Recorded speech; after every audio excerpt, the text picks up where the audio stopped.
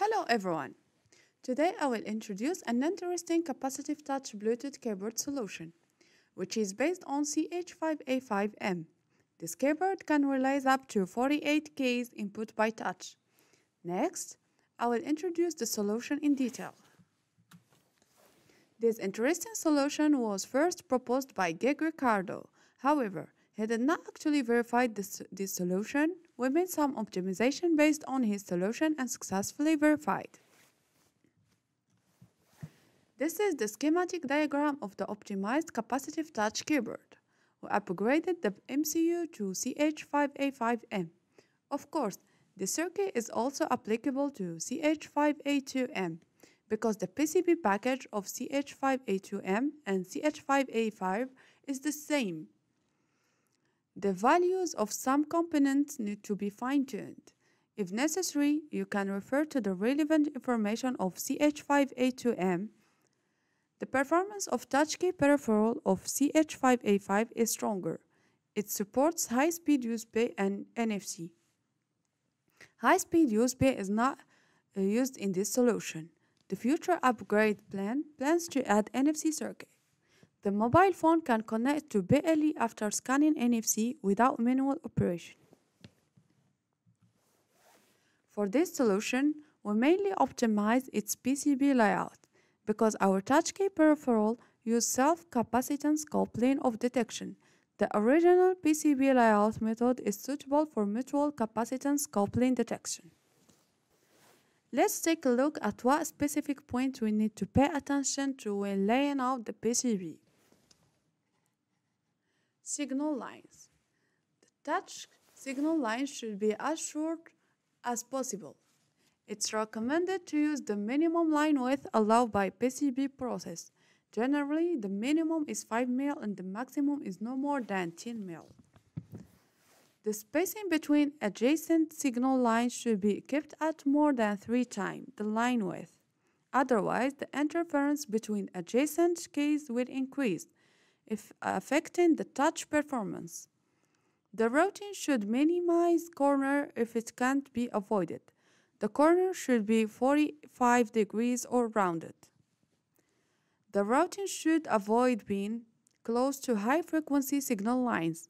If it can't be avoided, the two should be routed vertically. If vertical routing is not possible, a ground wire needs to be added between the two. For touchpad, place the touch signal on the back of the touch panel. Connect the touch panel signal to the touchpad through a via.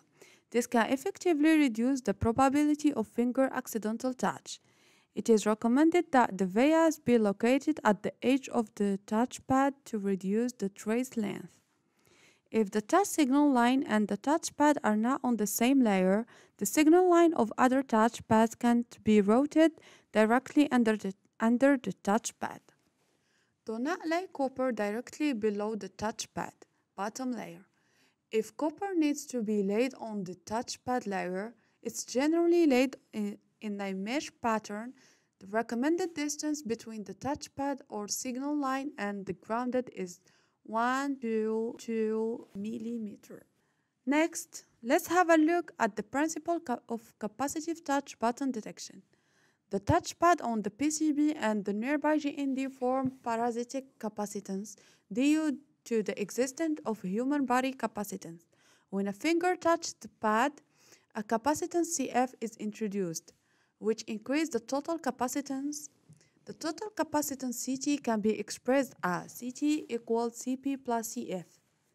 The size of capacitance change CF cost is approximately between 0.1 picofarad and 5 picofarad.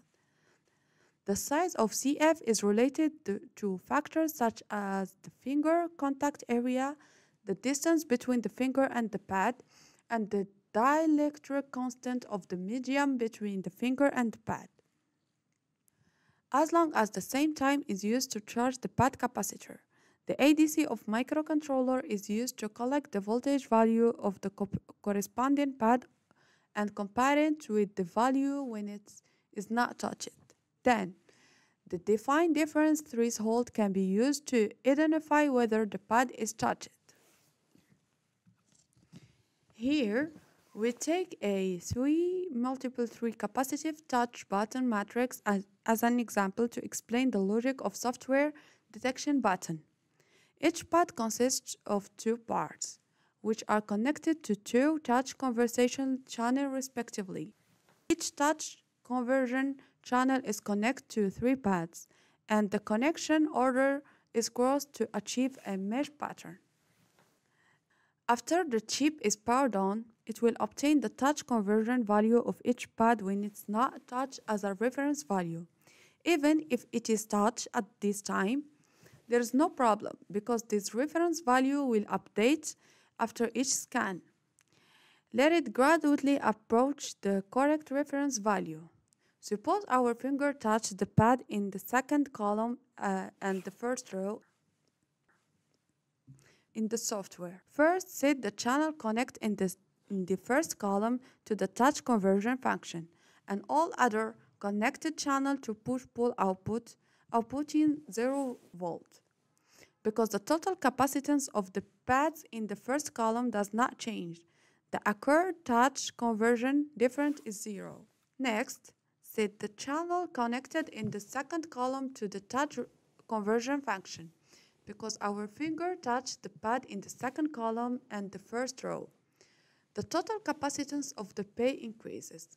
Therefore, when the touch conversion is performed in the second column, the difference obtained will be greater than 0. However, at this time, the channel is connected to three pads, and it is not certain which pad the finger touches. Then, set the channel connected in the third column to the touch conversion function. The occurred touch conversion difference is 0. Then, set the channel connect in the first row to the touch conversion function. The occurred touch conversion difference is greater than 0. At this time, it is possible to determine which pad the finger touched. However, we will continue to scan the matrix and finally process all the results. Then, set the channel connected in the second row to the touch conversion function. The acquired touch conversion difference is equal to 0. Then, set the channel connected in the third row to the touch conversion function. The acquired touch conversion difference is equal to 0. At this point, all touch conversion channels have been collected, and the final results show that the difference between the touch conversion of the second column and the first row is greater than 0. Therefore, it can be determined that a pad in the second column and the first row is touched. So now we pass to the real-world demonstration. So, to start, you should connect the cable card with the Type-C cable. And then go to Add Device in Bluetooth and connect HID keyboard. Now it's connected. So now go to the application, the software application here, and click Start. Now you can use it. And also you can enjoy the sounds. So that's all for this video. If you have any question, please leave a comment or send a private message to any of our account. Thank you for watching. See you next time.